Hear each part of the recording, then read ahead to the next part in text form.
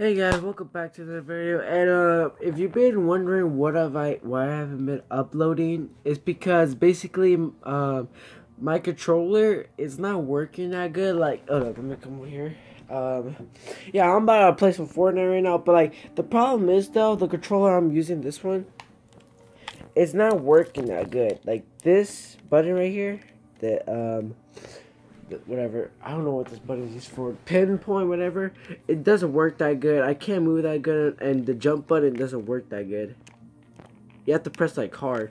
My other controller is charging, but it's like, I don't know why it doesn't charge that much. Like, you have to put it in a specific area for it to charge, and it keeps getting annoying. So if you see me in my live streams, I'd be a bot that I'm using this controller. You see me building how I did, I'm using my other controller.